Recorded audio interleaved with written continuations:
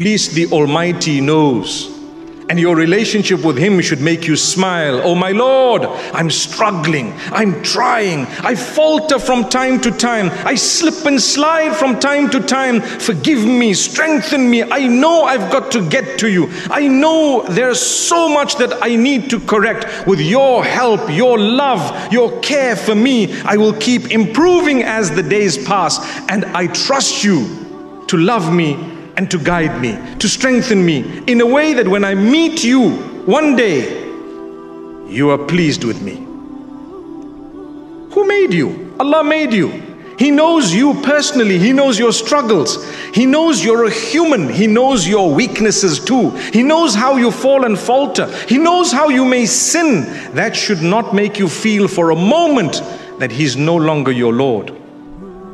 That should not make you feel for a moment that you are so distant from Him that there is no hope. No, there is hope.